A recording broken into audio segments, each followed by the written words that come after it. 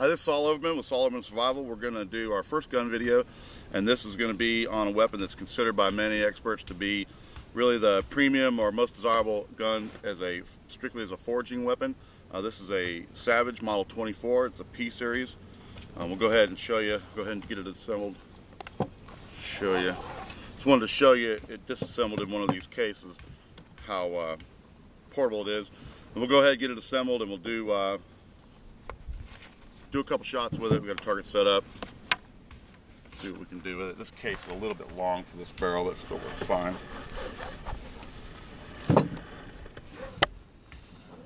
Now, for those not familiar with the Savage Model 24 series, they are over-under shotgun rifle combinations with shotgun barrel on bottom, rifle barrel on the top.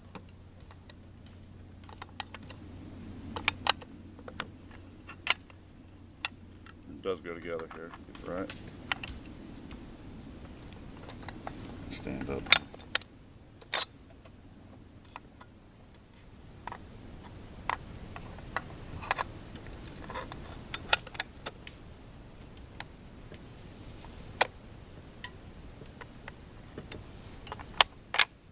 There we go. Usually goes better together a little easier than that. There it is, assembled. 20 gauge. This one's 20 gauge shotgun over 22 Magnum. They come in a variety of calibers. They're often encountered with 22 regular long rifle on top and 410 on the bottom. More rarely they're encountered with 357 on top, 12 gauge on bottom, and also in 223 on top and 12 gauge on the bottom. I consider this really one of the more desirable combinations strictly for foraging. I probably would prefer 22 long rifle on the top just because the ammo is a little bit more easily available. However, the extra power from the 22 Magnum is certainly nice to have. 20 gauge on the bottom is a good choice. So with this gun, this combination really for small game, and it will also take large game. So you really have quite a bit of versatility and capability to take pretty much anything that one would encounter in the woods that you might want to eat.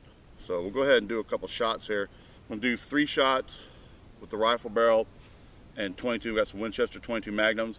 Then I'll fire. I've got a round of Winchester 6 low brass 6-shot and a round of buckshot. We'll go ahead and fire at our target.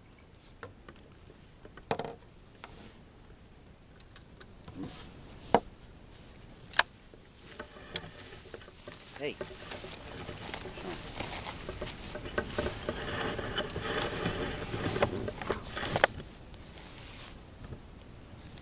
One thing I wanted to check before I fired.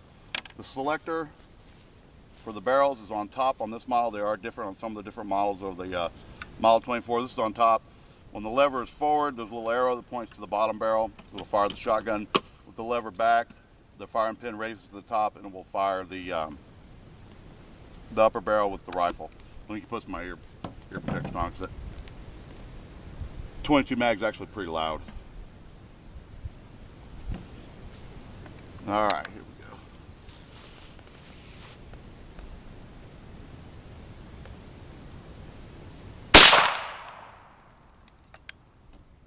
Doesn't have an ejector. It has a little tiny extractor that will pop the shell out a little bit, but it won't freely eject it.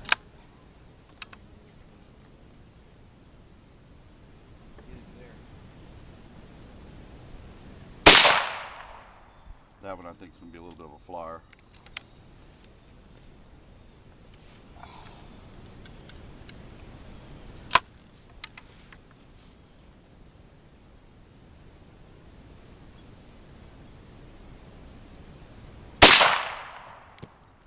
I haven't shot this gun in quite a while, though. I don't know if, not 100% sure that the sights are still regulated.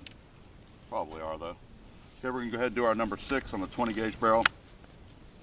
Put the lever down.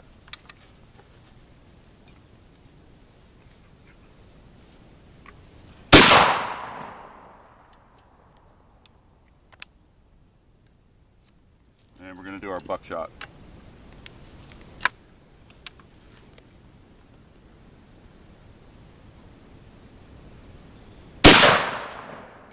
Alright, let's go take a look, see how it did.